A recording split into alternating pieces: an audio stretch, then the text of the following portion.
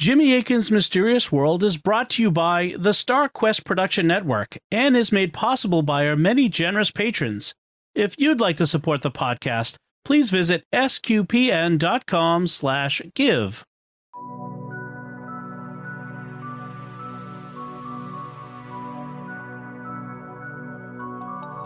You're listening to episode 301 of Jimmy Akin's Mysterious World, where we look at mysteries from the twin perspectives of faith and reason. I'm Dom Bettinelli, and joining me today is Jimmy Akin. Hey, Jimmy. Howdy, Dom.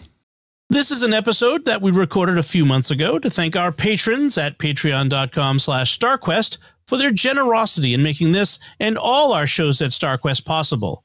We gave them early, exclusive access, but now we're sharing it with you to show you one of the benefits of being a patron. So, Jimmy, what are we going to be talking about today?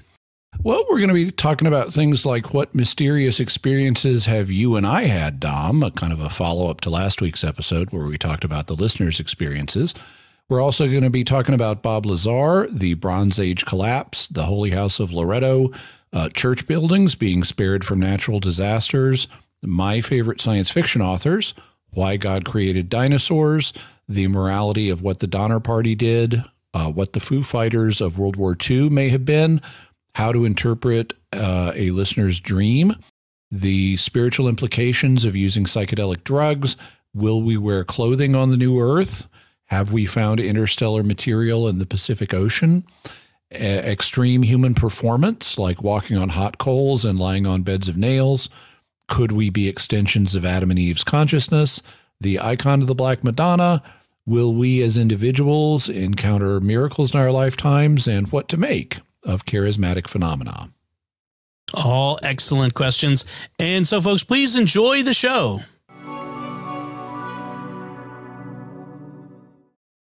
So, Jimmy, let's get right into our questions. Our first question comes from Jason Wapinick, and he asks, Jimmy and Dom, the listeners shared with you their mysterious experiences back in episode 100 or 200. Have y'all ever had your own, and can you share and Jimmy analyze them for us?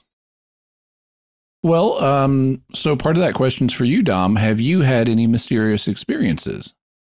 I've had two that came to mind as I thought about this. And the first one was when I was in college. I was living in an apartment with a roommate, my roommate Kevin, and it was I think probably a Saturday. I was sleeping in, laying in bed.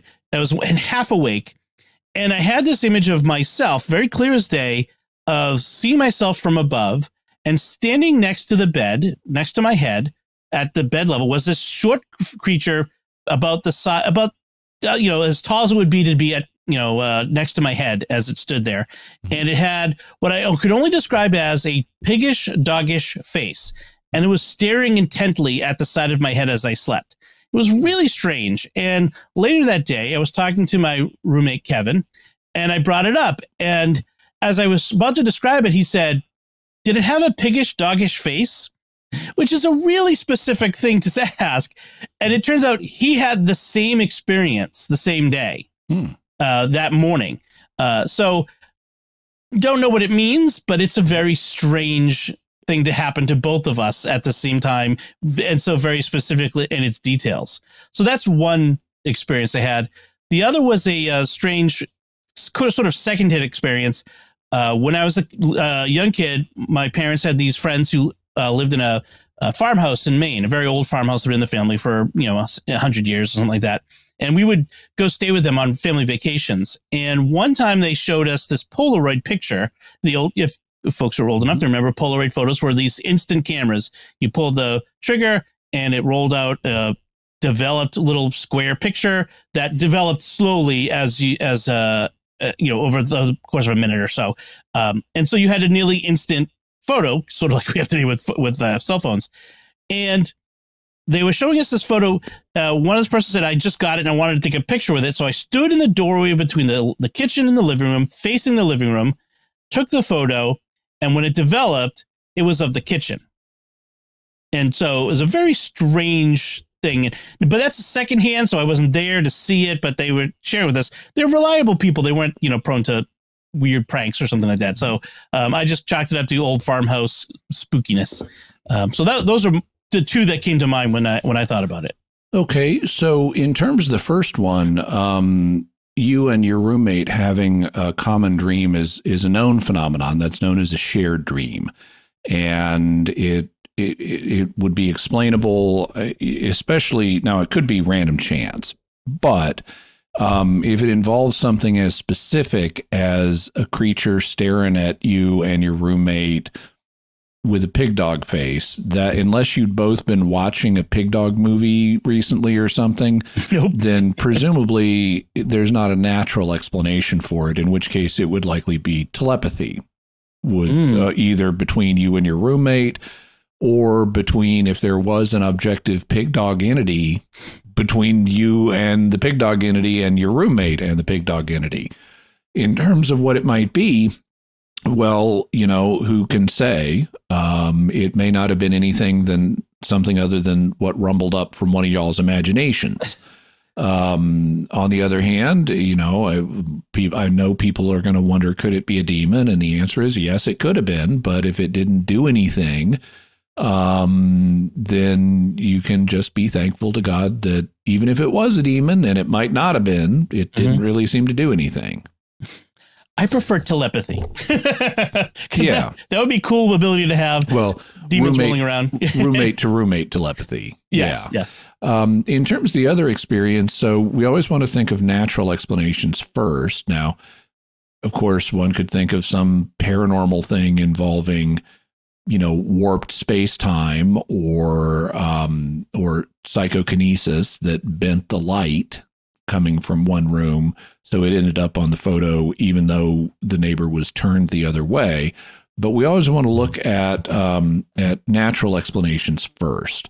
And it seems to me a simple natural explanation is bad memory, that the person was actually facing the kitchen when they took the photo and they misremembered it, possibly confusing it with another picture they took when they were facing the living room. It also occurs to me it could be also if being a new camera to them, they might have triggered it and then turned and then thought they were triggering it and that sort of thing. So that's also possible too, I think. So yeah, I think that would be likely for that. How about you, Jimmy? What about you? Well, I've had a number of mysterious experiences, and I've talked about most of them before. One that I know I've mentioned before is I've had precognitive dreams. I'll do a future episode on precognitive dreams, but one that I know I've talked about is one that occurred when I was in, I think, junior high school. I dreamed that I was in my art class and I was painting on a level surface instead of like at an angle on an easel. And I was painting with the colors purple and green. And then this guy who didn't like me named Lyndon came up and said, "What do you think you're doing?" Well, I had this dream, and then the next morning I related it to a friend of mine named Charlie, who was also in the art class. And that day when we went to art class, our teacher pulled us off of all of our existing projects. So she's going to put us on a completely new project. And the reason she was doing this was because the school was going to have a carnival coming up, like a little fair. And she had agreed to have our art class paint photo flats for it, those kind of things where you put your head through and get your picture taken. And she had these refrigerator boxes that she wanted us to use for these. So they're too big to put on an easel. You had to put them flat on a table. And so that's why I'm painting on a flat surface instead of at an angle. And she assigned me to paint the Incredible Hulk. So I'm painting his purple pants and green skin. And Lyndon comes up and says, "What do you think you're doing?" And Charlie was standing there and saw this happen, and his mouth fell open, because I told him about it ahead of time. And it wasn't a significant incident, but which in fact, a lot of precognitive dreams are not about significant incidents. They're just about random daily trivia. But this was an event I couldn't have predicted, and nevertheless, I saw what was essentially a videotape of what was going to happen the next day. I've also commented that a surprising amount of the time, I find myself thinking or studying about an obscure issue that is not in the news and not under discussion among people I know. And then within 48 hours, I'm asked about that issue professionally. It's like I'm subconsciously precognizing what I'm going to be asked about within 48 hours. And it often happens in a religious context. So it may be God giving me a precognitive nudge of what I'm going to be called on to do professionally soon to help people better. Although I should note it doesn't always happen in a religious context, so it's not always that. I've also had some other experiences when Renee died, my late wife. She had been alienated from her father for like 20 years.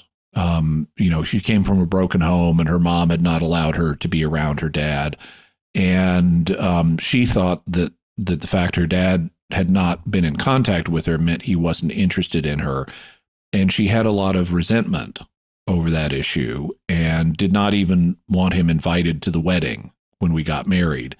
But as it became clear that she was having a severe health issue and was likely to die, she said, "Do you think we should tell him?" And I said, I think he would want to know. So we somehow found his phone number. I don't remember how we did that. I know we did not ask Renee's mother because that would have been a huge hullabaloo. And I don't even know that she had his phone number, but we somehow found his phone number and we called it and he wasn't there, but we left a message on his machine, which you had back in the day. And within like an hour, he called us back. And the thing was, he wasn't at his home. He lived in another state up north, and he wasn't there. He was actually in Arkansas at the time, and he was on vacation. And he had someone looking after his house, and they saw the message and decided to listen to it and heard what it was about. And then they called him in Arkansas to let him know. And he then arranged to get on a bus and come up to Fayetteville. And I told him, I talked to him about, if you want to get on Renee's good side, bring her a teddy bear, which he then did. And I left them alone in the hospital room for like 20 minutes and they reconciled after 20 years of alienation. He explained that it's not that he wasn't interested in Renee, it's that he knew Renee's mother would never let him around. And so to avoid ongoing huge family explosions, he kind of backed off, but he did want contact. And so they reconciled, and this is a synchronistic experience. It involves a meaningful coincidence where he just happened to be on vacation in Arkansas at the time he would need to be there to get to Renee before she died. Because she after her diagnosis, it went very, very fast. And so he could have subconsciously precognized where he would need to be in order to reconcile with his daughter before her death. And there was also, could have been coincidences in terms of us being able to find his phone number in time, in his friend deciding to listen to this message. There are a number of things where ESP could have been involved at several stages in this chain to enable their last-minute reconciliation. Interesting. Okay. So thank you for that. And thank you, Jason, for the question. Our next question comes from Chris, who writes, "Hey, Jimmy, I was wondering, have you ever done an episode on Bob Lazar? And what would you say is the most compelling evidence to support his claims? Thanks, Jimmy, and stay awesome." Well, thank you, Chris. We have covered Bob Lazar. We covered him way back in episode 22 of the show, which you can access by going to mysterious.fm/22. In terms of your second question, what would I say is the most compelling evidence to support his claims? I would say that it's the fact that he had the ability to predict when Area 51 test flights were going to be happening. He told people, I work at Area 51 and they do this testing at this particular time. And he took them out into the desert and let them watch the air show, basically. And that, since these flights were not publicly announced, that would be evidence supporting his claim to actually work at Area 51. It does not, though, support his claims to have worked on a UFO. Now, I'm very open to the idea that we have UFOs or UAPs, some of which we may have even gotten hold of, that have been reverse engineered. But ultimately, I don't find Bob Lazar's story credible. There are different aspects of it that I think don't, that are not evidentially well supported, and that there would be evidence against. But you can listen to episode 22 for more information about all that. And our next question comes from Jeremy, who writes, Jimmy, we have 3 questions from different family members. I've been wondering about your take on the Bronze Age collapse, 1200 to 1150 BC, the causes, and who the mysterious sea people could have been. From my wife, Kate, your take on Our Lady of Loretto's house moving to Italy, and from 9-year-old Anne, your thoughts on the Catholic Church in Hawaii being spared during the recent wildfires. Thanks for your great podcast. Well, thank you, Jeremy. I haven't studied I'm aware of the Bronze Age collapse. I haven't studied it in detail. That's also true of the Sea Peoples in general. So for people who may not be aware, the Sea Peoples are a group of different people who arrived in the Eastern Mediterranean and took over a bunch of territory, or at least tried to. For example, in lower Egypt, down on the Mediterranean coast, the Egyptians would fight battles with the Sea Peoples, and they didn't really name them. They just called them the Sea Peoples because they came from the Mediterranean Sea. We do have some evidence regarding who the Sea Peoples were, and actually they show up in the Bible. If you look early in the history of Israel, in, for example, the book of Judges, you'll read about a group of people known as the Philistines. And the Philistines appear to be one of the groups that are known elsewhere as the Sea Peoples. So there are other groups that have been proposed as well, and we may even have a future episode on the Bronze Age collapse and the Sea Peoples, but that's sort of a capsule summary of my present state of knowledge on the subject. When it comes to the Holy House of Loretto, there's this legend that it was moved to Loretto, that it had been a house that the Virgin Mary had been in, and it was moved to Loretto by angels. And there is a basis for this story, but it's not literal angels. The evidence is that the Holy House was moved to Loretto, Italy, by a family named Angelini. So it was a family named Angel that moved it, and that got later misunderstood as literal angels moved it. When it comes to Catholic churches being spared in Hawaii or any other situation from natural disasters, that can be an act of God's loving care, for churches and the people who use them. We have to be careful about this in this life. We can't know for sure if God went out of his way to perform a miracle to protect the church. It's also possible that he operated in a more subtle way, and that this was part of what theologians would call his providence, or things he provides for. He provided for these churches to survive, whether he did that by overtly intervening and changing the course of a natural disaster, or whether it was in a more general way. He provided for it either way. The next question comes from Tim, who writes, Hey, Jimmy and Dom, I grew up watching and loving science fiction TV shows and movies, but now that I'm a busy husband and father, baby number 4 is due in March, I've traded in most of my watching for listening to audiobooks and podcasts.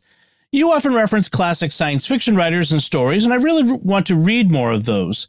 I'm familiar with a few sci-fi authors, but who are some of your favorites, and are there any specific books you'd recommend?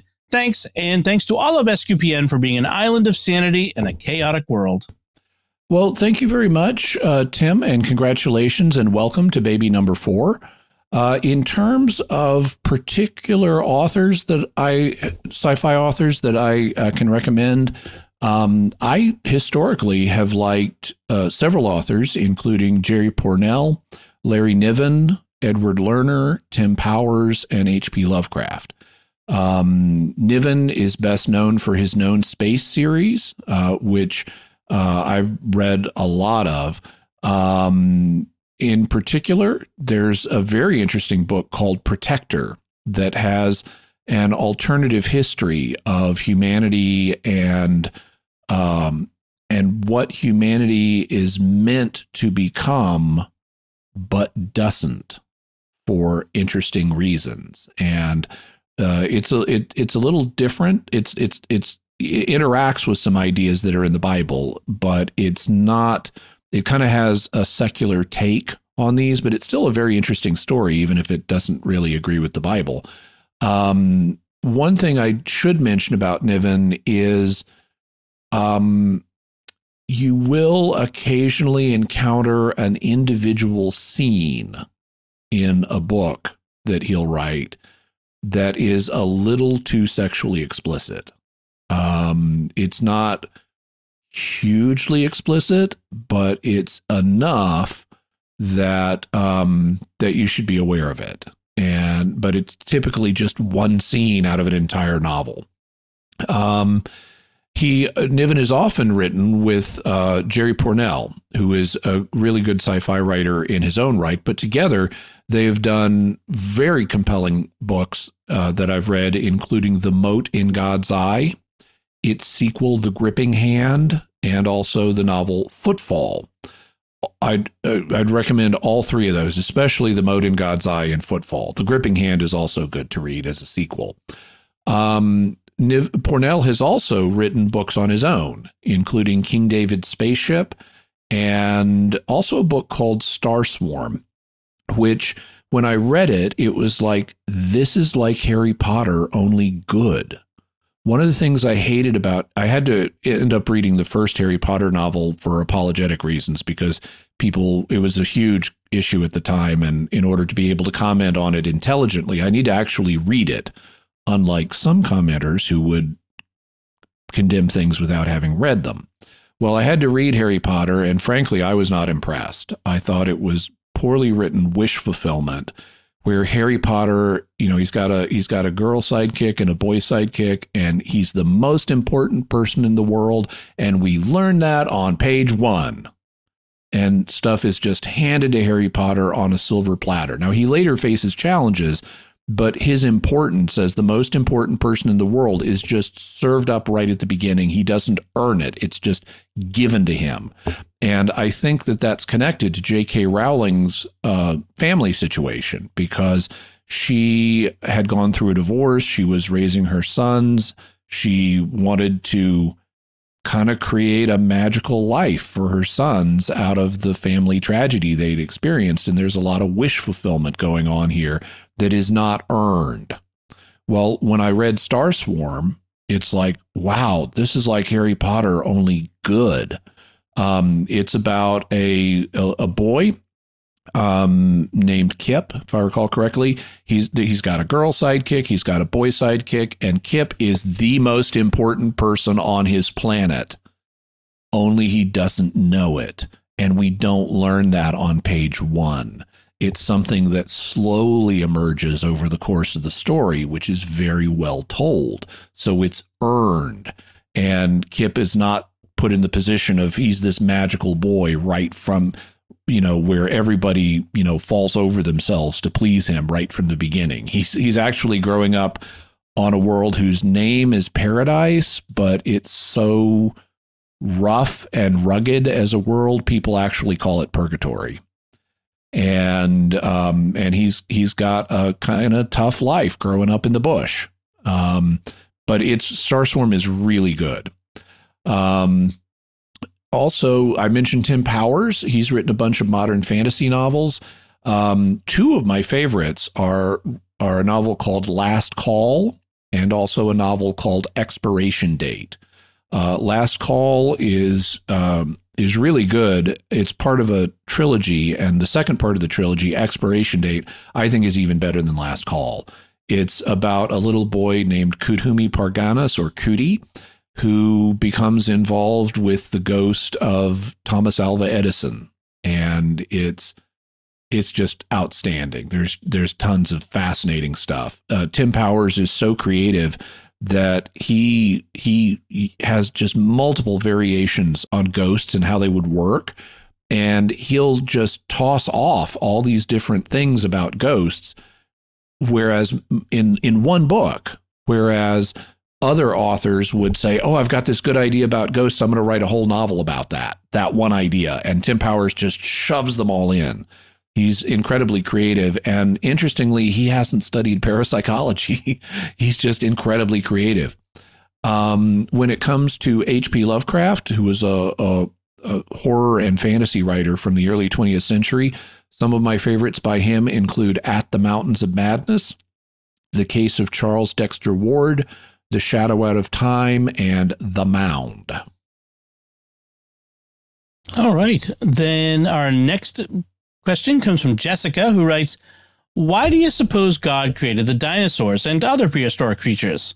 I know it's impossible to know the mind of God, but I like to think he created them to foster our sense of wonder and curiosity. What do you think? Well, I don't want to be too human-centric in our explanations. I don't want to center everything around God did this because of us. But I don't want to exclude that either. One thing I'll note is that humans tend to think of there as just being one reason why we do things. And I think that's because we have little small minds, and it's easy for us to imagine one reason for doing something. But God's mind is much bigger, and he knows everything. So he knows all of the effects that something will have all the way down through the rest of history, which is infinite. So I think that we can infer, since God wants to do good, that God intends all of the good effects that his actions have. It's not like he isn't aware of the good effects. I say he intends all the good that an action of his does, not just one part of it. And so when we apply that principle to the dinosaurs, I think he created the dinosaurs because they're cool.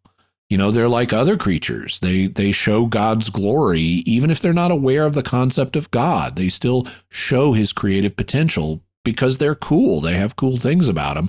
And that's certainly true of the dinosaurs. They are cool in bunches of different ways, and God created them because of that, because they'd be really cool things to make. However, because I mentioned that God knows all of the good effects, he knows that we would eventually learn about the dinosaurs, and we would come to appreciate how cool they are too. So I think that, Jessica, that your explanation of him creating them to foster our sense of wonder and curiosity is one of the reasons that God created the dinosaurs. He knew we'd find out about them. He knew it would inspire wonder and curiosity in us, and so that's one of the reasons that he created them. Also, I think there's a case that can be made that he created them in order to set things up for us. If the dinosaurs hadn't existed, then we might not be here either. And he definitely wanted to create conscious, intelligent beings on Earth who could know and love him.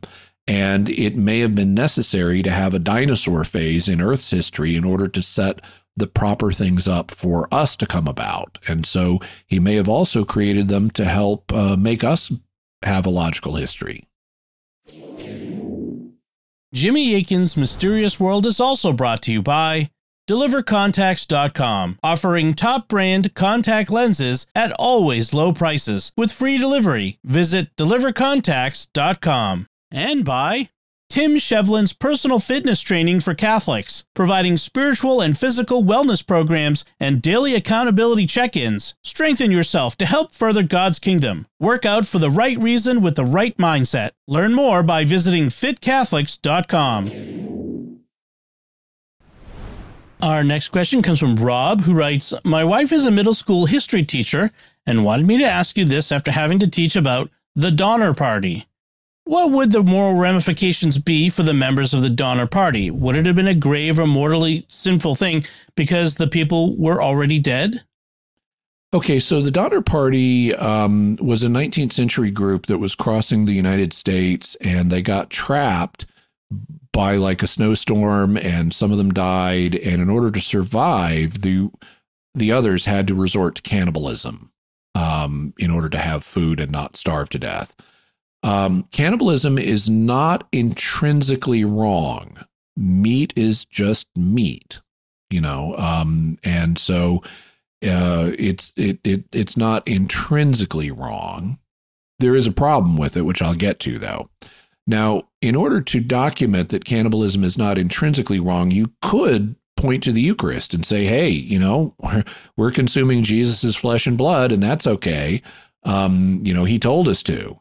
Well, yeah, true, but we don't digest Jesus. So I think that would be actually not a good argument. I don't think you can cite the Eucharist as an example of cannibalism. Jesus may go through us, but it's more like the movie Fantastic Planet, where people get small and go through someone else, but they're not digested by that person. And Jesus doesn't get digested by us in the case of the Eucharist. But still, a person's body is, just meat. And there's nothing wrong with eating meat.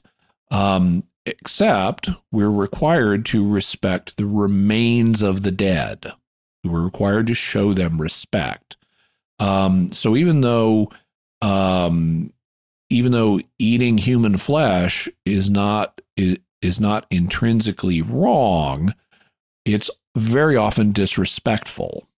However, and that's part of why we find it gross.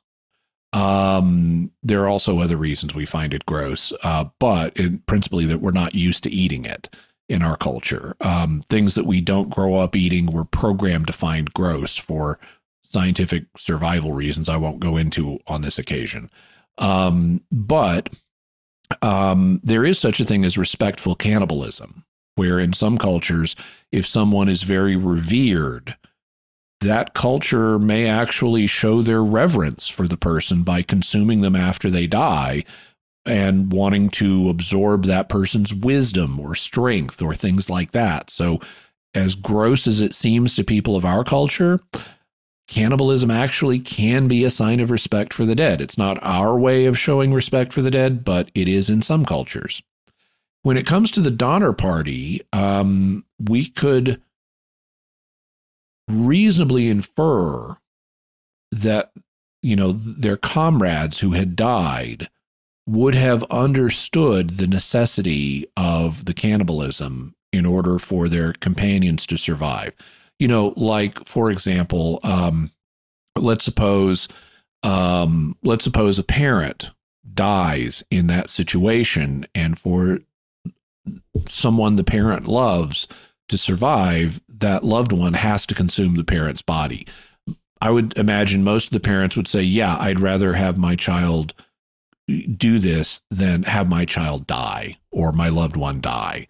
And because I'm not using my body right now, and yeah, it's gross, but this is a desperate situation, and I would rather have them survive than not survive. And so that could indicate that they weren't being disrespectful in principle towards their companions who had died. So there's a case to be made that the cannibalism that occurred in this situation would not be sinful. But that doesn't mean they didn't do other sins.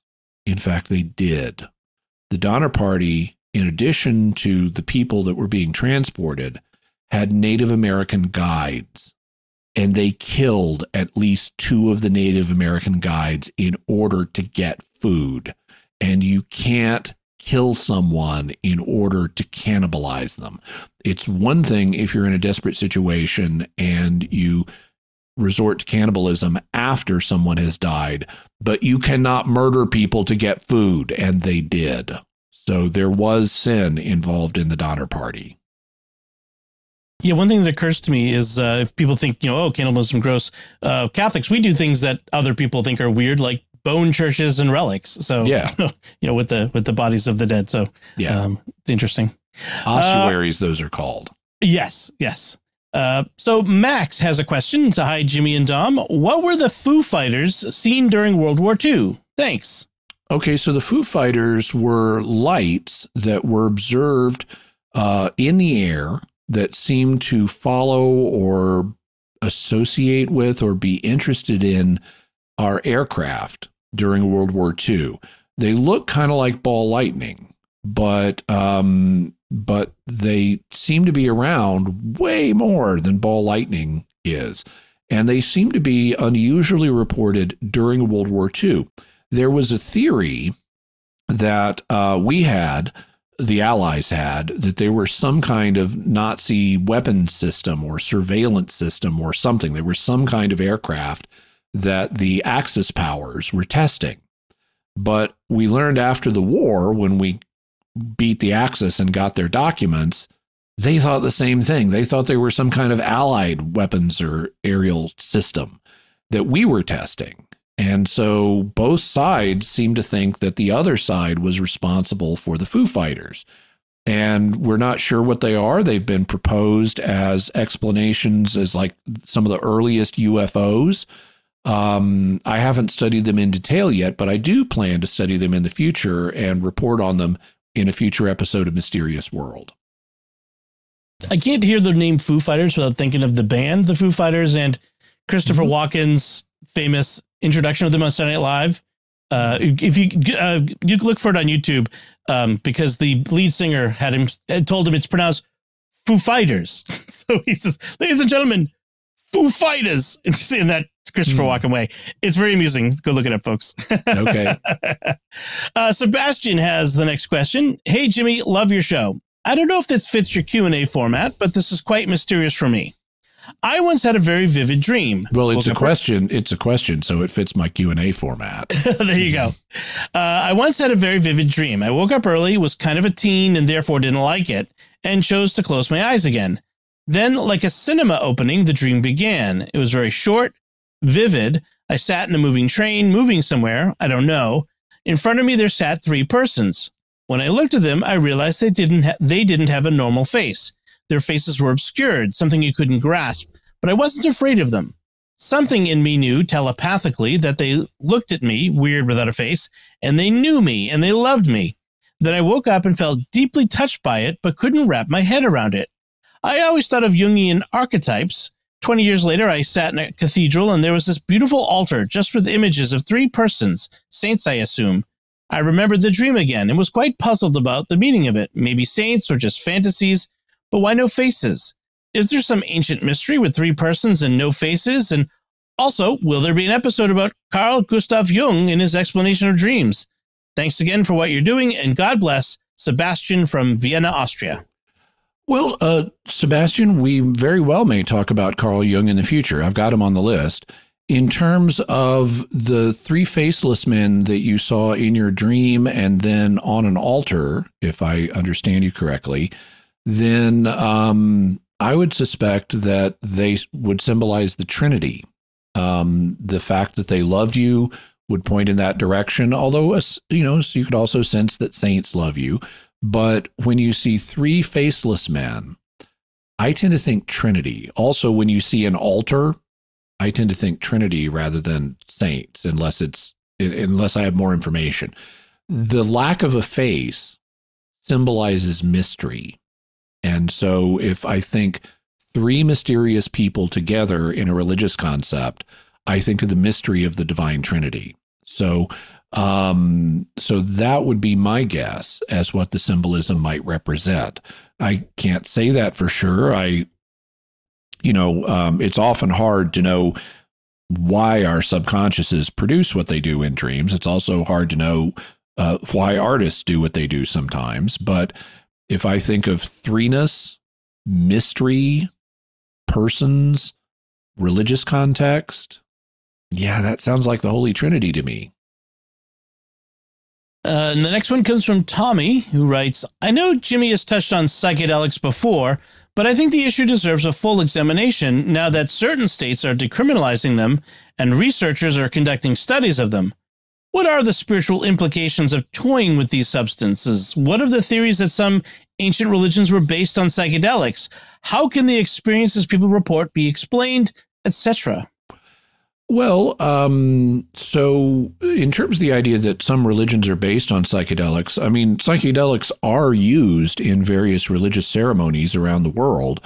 That doesn't mean the religion is based on them, but they are used in various rituals. For example, in the desert Southwest in America, there are Native American religions that incorporate the use of peyote, just like Christianity in its services, just like Christianity incorporates wine in its services. Both peyote and wine are psychoactive substances, not to the same degree, but they're both psychoactive substances, and these religions both incorporate them.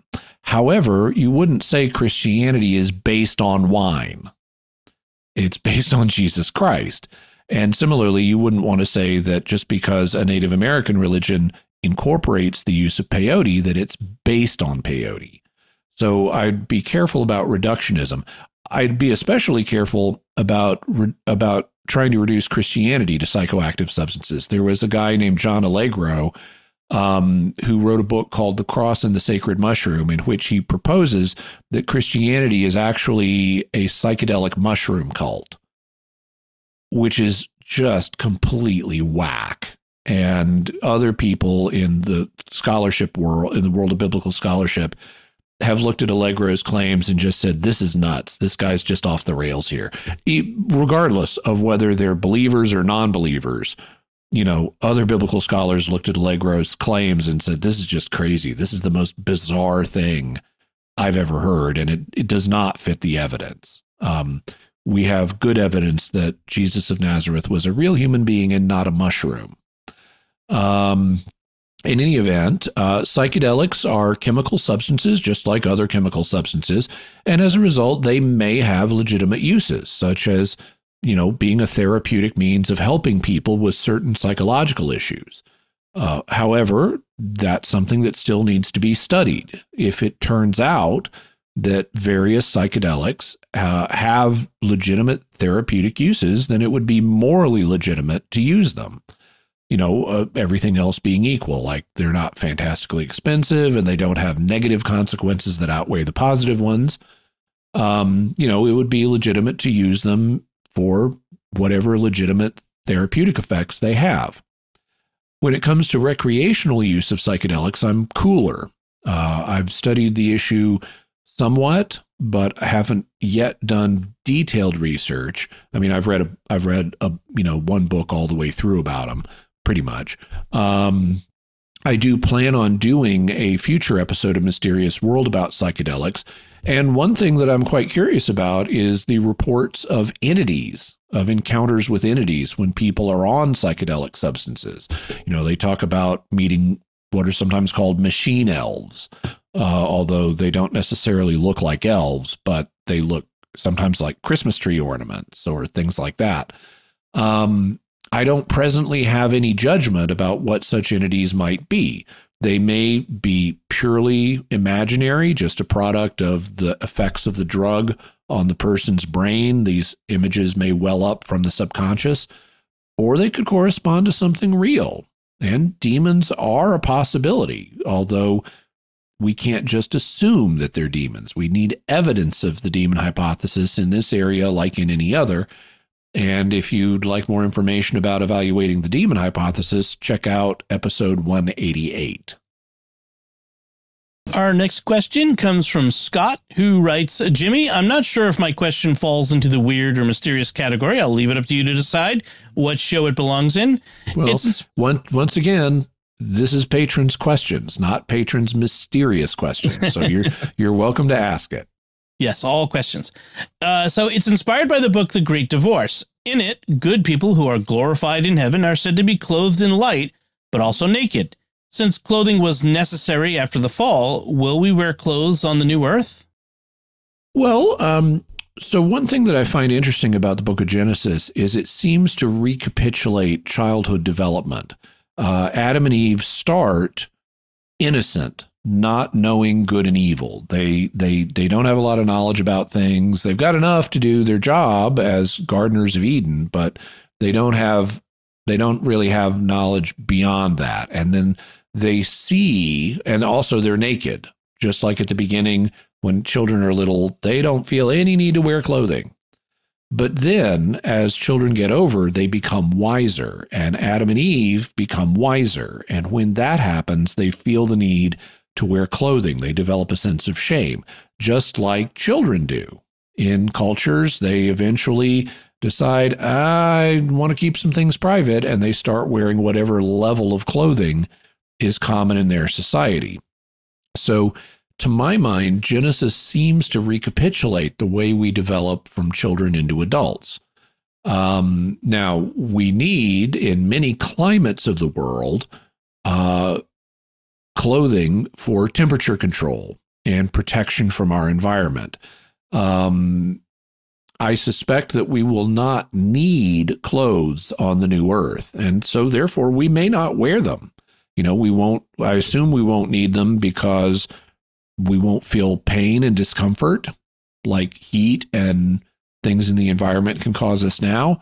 We also won't have disordered sexual desires, so we won't need them for that reason.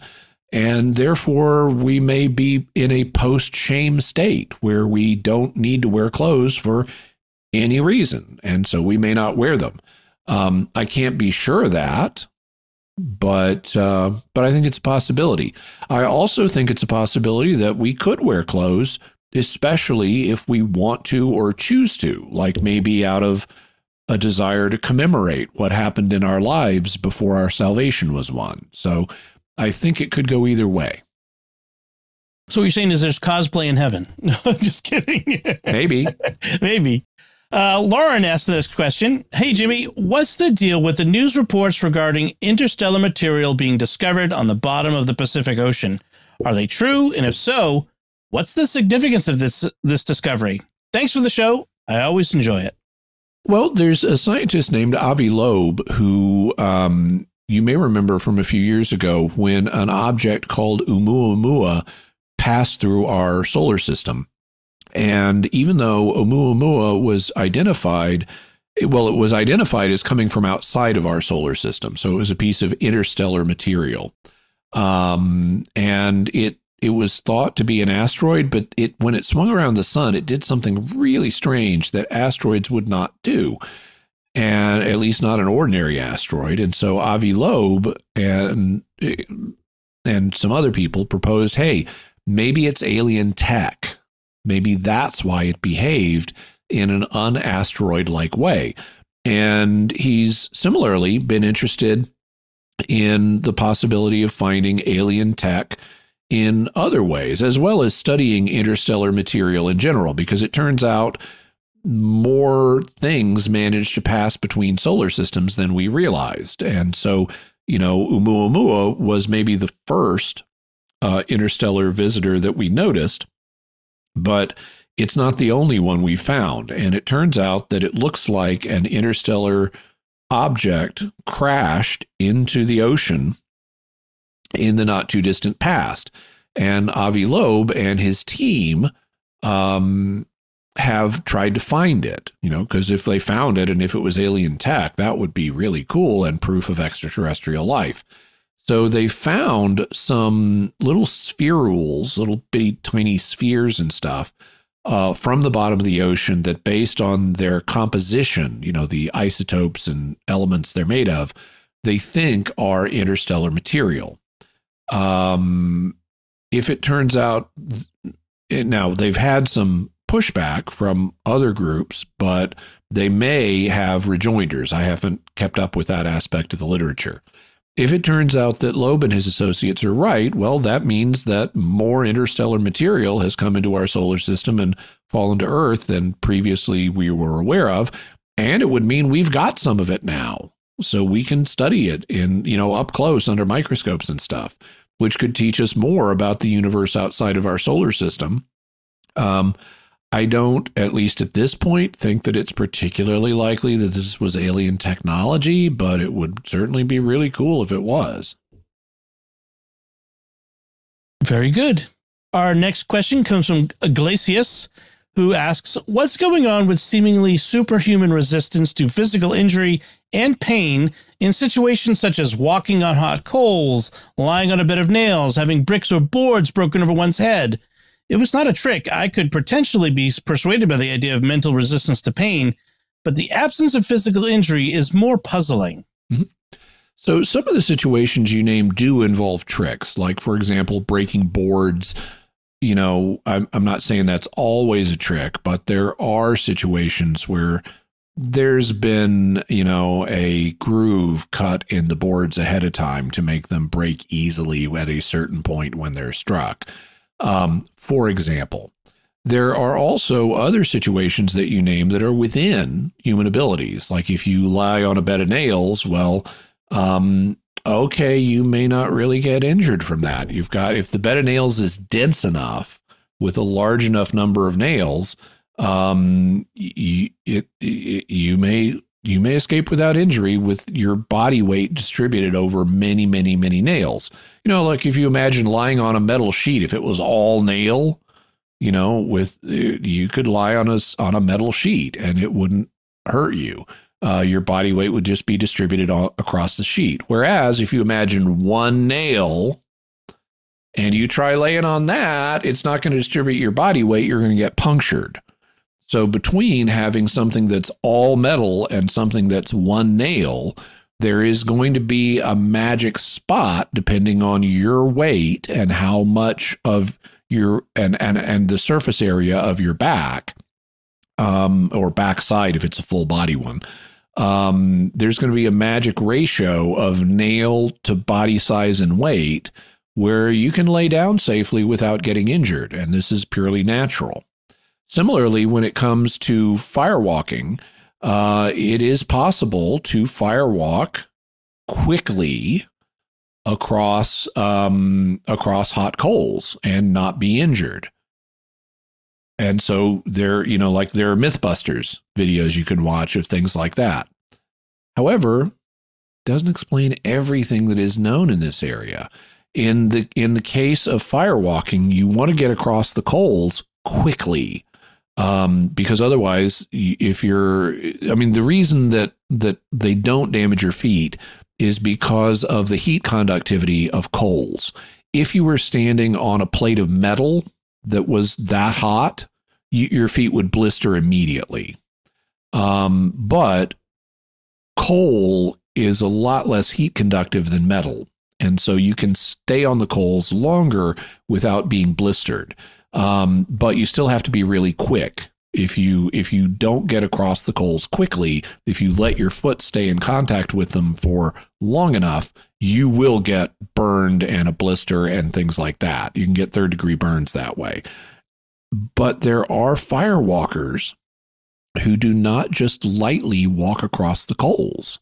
There are firewalkers who will pound their feet into the coals and stand there for 30 seconds sometimes in one spot, and yet their feet are not hurt.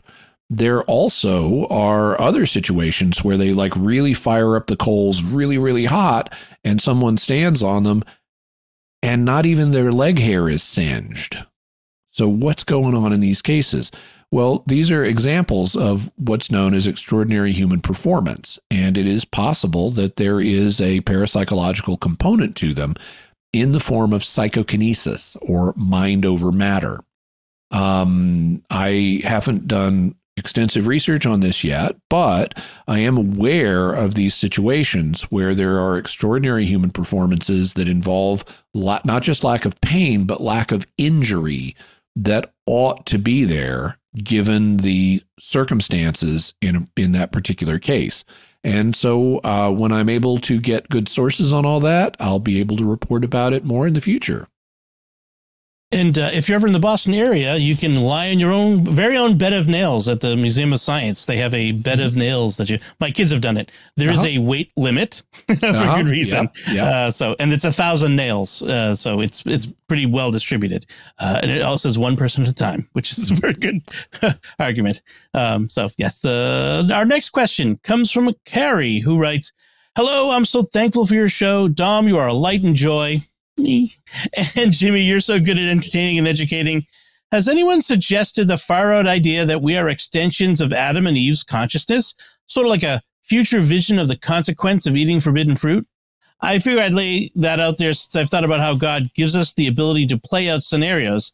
And I also see how we all have connected thoughts and feelings. Well, we do have connected thoughts and feelings, and that's true on a natural level, because we share ideas and feelings with other family members based on our experiences.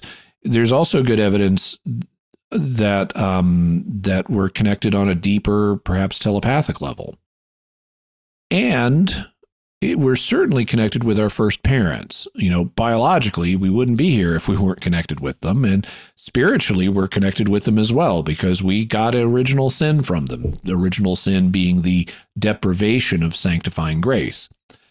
So it's possible that we have a connection with their consciousness. But in terms of the idea that we're simply extensions of their consciousness, I would find that implausible because we are biological entities with full bodies and souls of our own. And humans don't seem to have the ability to create entities with full bodies or souls of their own by mental effort alone. There seem to be limits of what human psychokinesis can do, and creating a human body and a human soul to go with it would seem to be beyond that. And thus it would seem to be beyond what Adam and Eve could do. Our next question comes from Mike, who asks, I'm wondering if Jimmy has an opinion on whether the icon of the Black Madonna, that is Our Lady of Czestochowa, was painted by Luke the Evangelist. Thanks. I haven't studied Our Lady of Czestochowa. I'm aware of it briefly, but I do not think that we have any paintings by St. Luke, and that includes the one in St. Mary Major's in Rome. I love St. Mary Major's. It is a super awesome church. I specifically love the Sistine Chapel in St. Mary Major's. I mean, the one in St. Peter's Basilica is also way cool, but I really love the one for other reasons. I love the one in St. Mary Major's. And in the Sistine Chapel in St. Mary Major's, they've got this painting of Our Lady, Health of the Romans, that is allegedly painted by St. Luke. But I don't think it is, and neither do art experts. We have no reason, no evidence that first century Christians did representational art.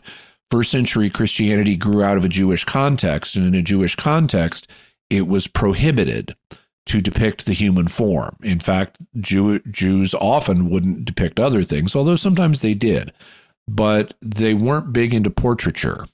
And given the fact that the first century Christian community was largely Jewish in many places, and St. Luke himself was, cheek by jowl with Jews like St. Paul and other companions who were Jewish in the Pauline circle, I think it would be very unlikely for Luke to make such a painting. It's further unlikely that even if he did make such paintings, that they would have survived to today because of the way materials decay, especially in moist climates like you have in Europe, including Poland and including Rome, Italy, which was built on swamps. You just wouldn't expect something. It would be unlikely for a painting on canvas or skin or wood or whatever it might be to survive for that long. And even if he had made such a painting, and even if it had survived, it should be mentioned earlier than it is. Because if it has existed from the first century and people knew about it, they should have been talking about it. And we don't see them talking about it for centuries and centuries. So it looks like these portraits that do exist were composed later. And in fact, art experts have even offered opinions on when they would have been painted based on the art style. I think they were made at later dates and then attributed to St. Luke as part of pious legends. Just a Hallahan writes, oh no, I missed the deadline last time and now I don't remember what I wanted to ask. I think it was that in the Catholic Church on the Secretariat, I was told at a staff meeting that we had a Eucharistic miracle in our tabernacle, and the diocese told the priests not to follow up unless it lasted for longer than 6 months. It made me wonder, are miracles common enough that everyone will encounter one at least once in their lives, but the data never gets collected and analyzed, so there's no reporting of it? Well, I think it's going to depend on what you mean by miracle. I think if you mean something where God intervenes in a notable way, well, I think it's, I mean, if you don't mean that, if you just mean God does something, well, we all hit miracles every day because the universe would cease to exist if God didn't do a miracle to keep it in existence. Similarly, we wouldn't have souls if God didn't create our souls. So every time you got a new baby, God's done a miracle in order to get that baby a soul. But if you mean God doing something notably out of the ordinary, then I think persons of faith actually are likely to encounter miracles at different points in their life. They may or may not recognize it, depending on what they've been taught to believe about miracles and how common they are. And, you know, the skeptical attitudes they may have picked up from the culture around them. But I think it is likely that people of faith probably will encounter miracles at some point in their life if they have eyes to see them. I also think that many miracles are never reported. Probably the majority of miracles are never reported, or at least never studied. And that's what may have been the case here with this Eucharistic miracle report. You know, the very few miracles get studied out of the large volume of them that are reported. And I think the volume that are reported are likely themselves to be a minority of those that actually occur. And our next question comes from Joseph, who asks, I would love to hear Jimmy and Dom's opinion on how Catholics should evaluate apparent manifestations of charismatic gifts. To give some background, I work in youth ministry and spend a lot of time leading trips to youth events that will include very emotional prayer experiences. For example, adoration mixed with praise and worship music. During these sessions, people will often claim to exercise charismatic gifts. Some of these are things that are mentioned in Scripture and our tradition, for example, speaking in tongues or words of prophecy. There are also some phenomena that are very popular, but that I don't see a foundation for in our tradition. One example of the latter category might be resting in the Spirit, where someone essentially faints and becomes unresponsive for several minutes. I'm a little torn about how to understand these phenomena. On the one hand, I truly do not want to downplay the goodness of the Holy Spirit and his ability to work wonders in our lives. On the other hand, I'm troubled by how little testing, as in 1 Thessalonians 5:21, there is of these phenomena, especially when there seem to be so many potential natural explanations. For example, resting in the Spirit often seems like immature teenagers getting worked up in a hot, stuffy gym. Most of the words of prophecy that people have offered me just seem like bad, cold reading. I really do not want to be snarky about potential actions of the Holy Spirit, but I'm not sure to what degree we can respectfully doubt the validity of some of these experiences. I'd love to hear Jimmy's thoughts on this or charismatic phenomena, especially the more miraculous ones in general. So I should probably explain a couple things that that Joseph mentioned. One of them is he mentioned 1 Thessalonians 5:21. And that's part of a passage where St. Paul is talking to the Thessalonians, and he says, do not despise prophesyings, but test everything and hold fast to what is good. So we can see already, and actually 1 Thessalonians is probably the first letter that St. Paul wrote. He probably wrote it about the year AD 50, which is just 17 years after the crucifixion. And so we already see that some in the Christian community were being tempted to despise prophecies, to discount or dismiss them. And so St. Paul has to tell them, don't do that. Instead, you want to test everything and hold fast to whatever is good. And I think that's the correct, balanced way to do it.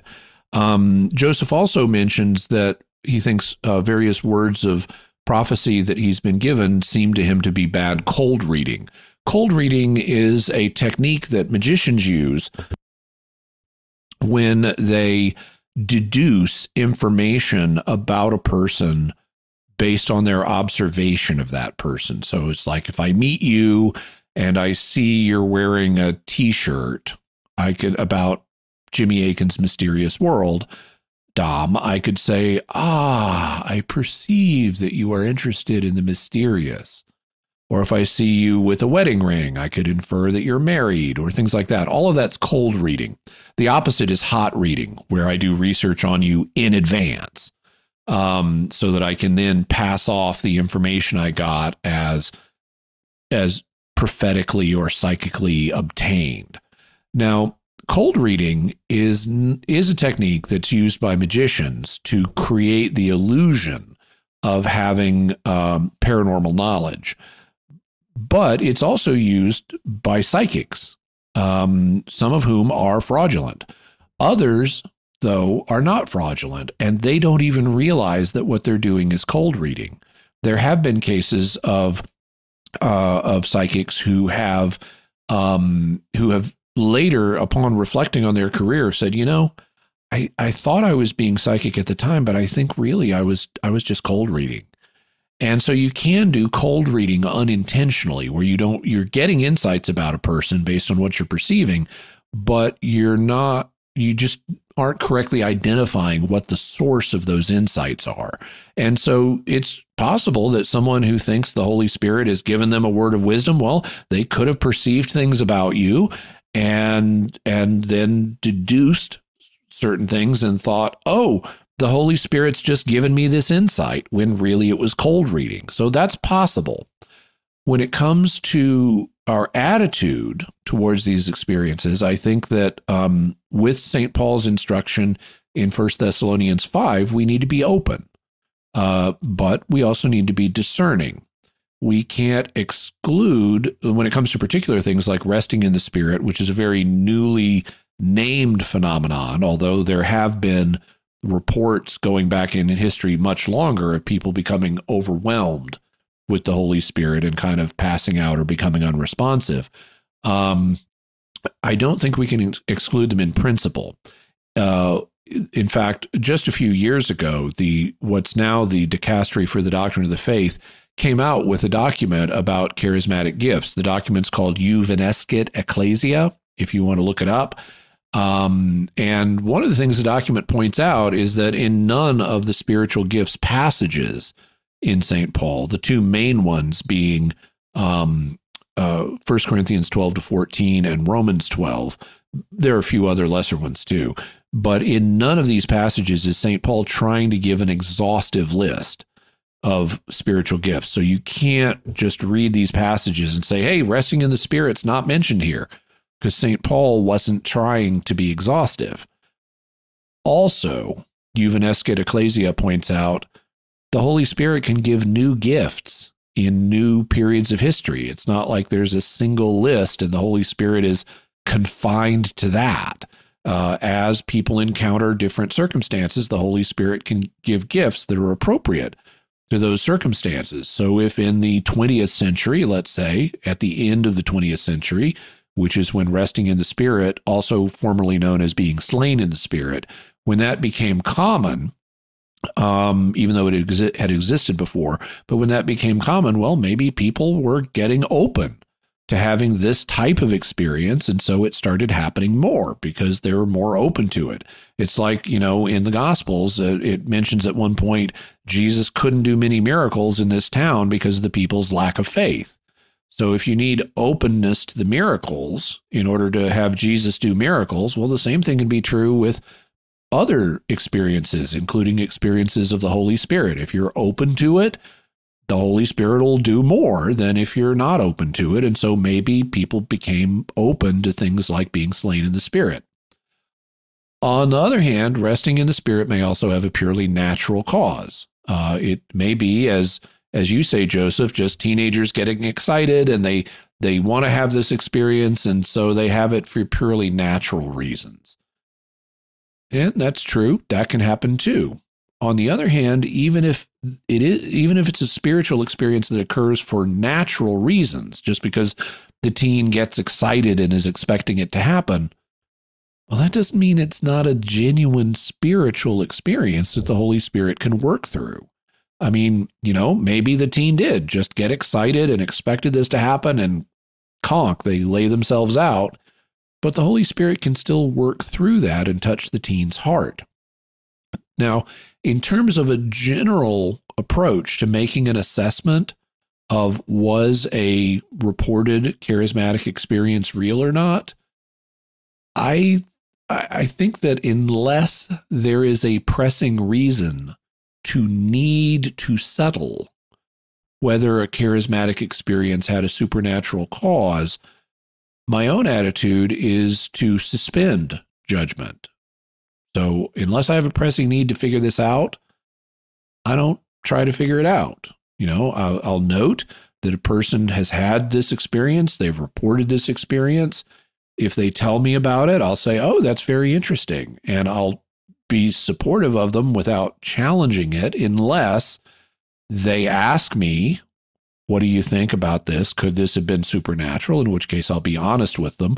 Or unless there's a need to determine, was it genuinely supernatural or not? And in some cases, it could well be there's a genuine pressing need to figure out, was this supernatural or not? Like if someone comes to you and gives you a prophecy and says, oh, you better go to the doctor and take this medical treatment because you've got a secret disease. It's going to kill you if you don't. Okay, well, I need to know, do I need to act on that? So in some cases like prophecy, there can be a pressing need to decide, was this genuinely supernatural or not? And in that case, I'd treat the experience like I would any other paranormal investigation. You want to think of natural explanations first. You want to consider, are these natural explanations plausible explanations for what happened? Are they the ones that best fit the evidence? And if they don't fit the evidence the best, then that would point us towards a paranormal explanation, including a supernatural one. One thing that can do that is information that turns out to be veridical, meaning it's something you didn't know, but when you check it out, it turns out to be true. So if a person is prophesying to me and telling me you need to do X, Y, Z, I would ask for some kind of information I'd ask them a question I don't know the answer to, and they don't either, but I can check it out and find out, is it accurate or not? Also, there's another situation in which I could pass a form of judgment on a charismatic experience, and that's if I see a gift that's being used inappropriately. This is something that St. Paul talks about in 1 Corinthians 12 to 14. In particular, he talks about the misuse of the gift of speaking in tongues. And if I see a gift being misused, then I would say, okay, it's being misused, just like St. Paul did. That wouldn't, though, tell us it wasn't genuine. You'll notice if you read 1 Corinthians 12 to 14, St. Paul says y'all are misusing the gift of tongues, but he never says y'all are faking the gift of tongues or this is imaginary. It is possible for someone to have a spiritual gift that's genuinely of God, and yet, because of the role of human free will, they can genuinely misuse it. When it comes to the supernaturality of these experiences, I suspect two things. The first one is I suspect that many people in the charismatic community overestimate how many charismatic experiences are genuinely supernatural. I think there's likely considerable misestimation on the high side of thinking things are supernatural when in fact they have natural explanations. The second thing I suspect is that people outside the charismatic community underestimate how many charismatic experiences are genuinely supernatural. For people who aren't in a charismatic context, it can be easy for them to say, oh, this isn't genuinely supernatural, and do exactly what St. Paul is warning against in 1 Thessalonians 5. So I think charismatics tend to overestimate how many such experiences are supernatural. I think non-charismatics tend to underestimate how many charismatic experiences are genuinely supernatural. So I think the truth, if I had the time and liberty to do detailed investigations and statistical surveys, would show that the truth is somewhere in the middle. We hope you've enjoyed this Patrons Question Show. Jimmy Akin's Mysterious World is only possible because of the generosity of our patrons on Patreon. If you'd like to support Jimmy Akin's Mysterious World and have your question answered on a future show for patrons, go to sqpn.com/give. Again, you can find links to Jimmy's resources from our discussion on our show notes at mysterious.fm/301. So that's it from us this time. What are your theories about the issues we've covered in this episode? You can let us know by visiting sqpn.com or the Jimmy Akin's Mysterious World Facebook page, sending us an email to feedback@mysterious.fm, sending a tweet to @MYS_world, or in the StarQuest Discord community at sqpn.com/Discord, or calling our mysterious feedback line at 619-738-4515. That's 619-738-4515. And I want to say a special word of thanks to Oasis Studio 7 for the video and animation work they've done on this episode. You can check out the video version of the podcast by going to youtube.com/Jimmy Akin. And you can also help my channel grow, which is something I'm working on. The way you can help is by liking, commenting, and subscribing, because if you like, comment, and subscribe, that tells YouTube you found the video engaging and other people may find it engaging too. So without really just doing more than clicking a like button, writing a comment, and hitting subscribe, you can help the channel grow.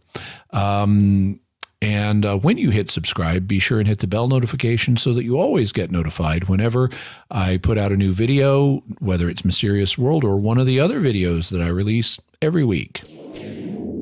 Jimmy Akin's Mysterious World is also brought to you in part by The Grady Group, a Catholic company bringing financial clarity to their clients across the United States, using safe money options to produce reasonable rates of return for their clients. Learn more at GradyGroupInc.com.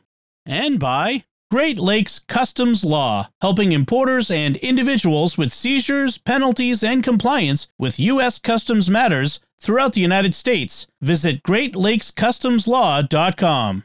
And by Rosary Army, featuring award-winning Catholic podcasts, rosary resources, videos, and the School of Mary online community, prayer, and learning platform. Learn how to make them, pray them, and give them away while growing in your faith at rosaryarmy.com and schoolofmary.com. And then until next time, Jimmy Akin, thank you for exploring with us our mysterious world. Thanks, Dom. And once again, I'm Dom Bettinelli. Thank you for listening to Jimmy Akin's Mysterious World on StarQuest.